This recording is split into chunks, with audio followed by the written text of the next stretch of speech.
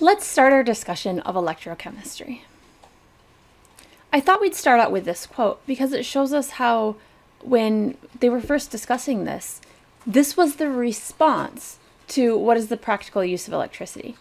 They never could have imagined all of the other things that we use electricity for on a day-to-day basis. Imagine trying to tell somebody at this day and age what a cell phone is and how you can use electricity to power that.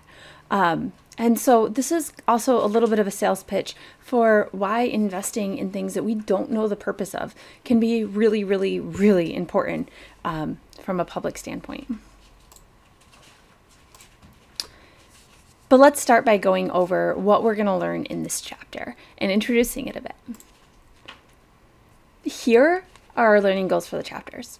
So we want to learn to balance redox reactions, and there's of course several parts to learning how to do this. And then we want to learn about finding voltages of chemical cells and relate that into all of the thermodynamic parameters that we learned about in previous chapters. So relating that to, for instance, Gibbs free energy. And then also relate that into equilibrium constants that we also learned in earlier chapters. All of these things are related, and so we're going to connect all of these concepts. We're going to want to be able to do this both as standard and non-standard voltages. As usual, we have kind of a standard that we base things at, and then in real life, we're generally not at standard conditions. And then finally, determining what will and will not undergo redox reactions. And of course, how is this going to apply to different things throughout our lives? So some of the things that we're going to discuss in terms of applications, since electrochemistry has a lot of them, are fuel cells, how corrosion works and how we can stop that. And that's where electroplating comes in. And then also we'll discuss a little bit about batteries. So first off, what is electrochemistry? This is the chemistry that is the intersection of electrical and chemical energy. It's possible because in some reactions, electrons are exchanged between species.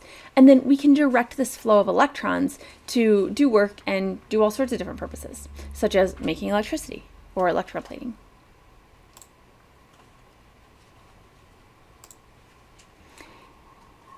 Here we have a redox reaction that isn't really set up to allow the electrons to do any sort of work.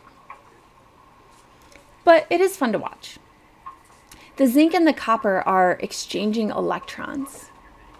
Now from the reaction that I've written above, we see that the zinc goes from a +0 to a +2, which means that it loses electrons and gives them to the copper, which is going from a +2 to a 0. In this chapter, we'll learn how to talk about these reactions that have this electron exchange. We'll learn about terminology for referring to these reactions and how to balance reactions so that we're accounting for the electron exchange, and then how all of this impacts us daily. And we'll cover each of these in another video.